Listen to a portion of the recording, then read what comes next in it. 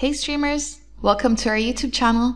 So WP Stream is a video streaming plugin that you can use to create live streaming events or video on demand. So you can record your live streams, create video on demand, and you can also sell those videos with pay-per-view or subscription types of payments.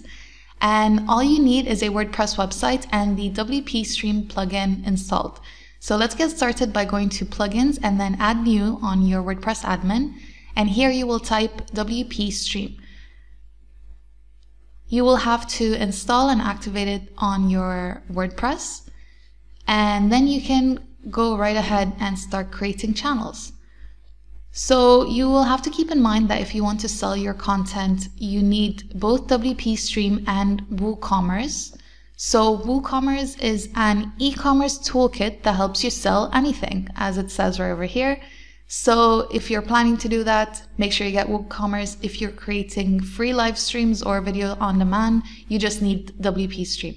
So let's go to WP Stream credentials, where you can type in your username or email and your password if you already have an account, or click here to create a new one. So let's get started by clicking on Get Started.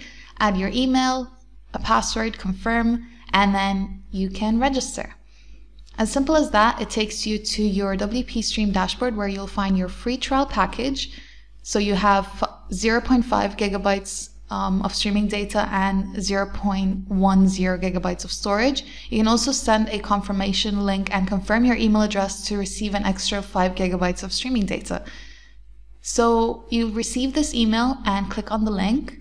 And once you've clicked on the link, you'll see that you now have 5.5 gigabytes of streaming data that you can use freely. So you don't need to add a credit card if you don't plan to continue on. So let's go back and type in your email and password and save changes.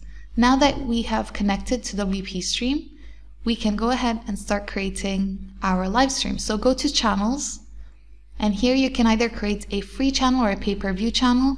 But for now, I'm just creating a free channel since this is a beginner's tutorial, but you can check out one of our other videos on pay-per-view or subscription tutorials, how to do that as well. So once you've entered all these details, you can set a featured image as well. You can publish your channel.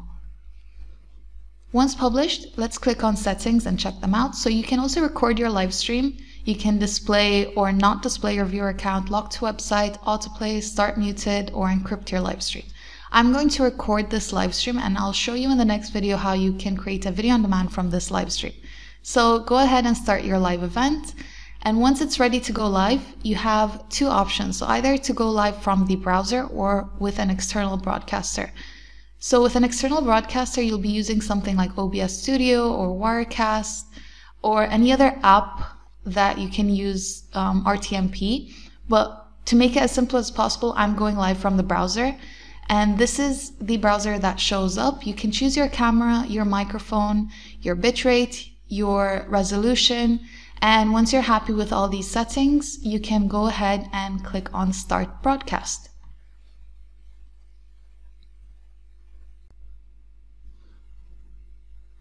And now you can view your live stream by going back and clicking on View Channel. And here is your live stream. So this is how your viewers will view your live stream. You'll see the viewer count on the top left corner. You can go full screen, or your viewers can go full screen. They can get the full experience of your broadcast. And alternatively, they can also go picture-in-picture. And picture-in-picture is basically a way to move the screen around so it just becomes smaller like this. And you can move this around and you can go through different tabs as well, so your viewers can do other things and still enjoy your live stream as well. So once you're done with your broadcast, you can go ahead, go back to the browser broadcaster and click on Stop Broadcast. And if you go back, you will see that your live stream would have stopped and this message will appear. And that's how you know your live stream is over.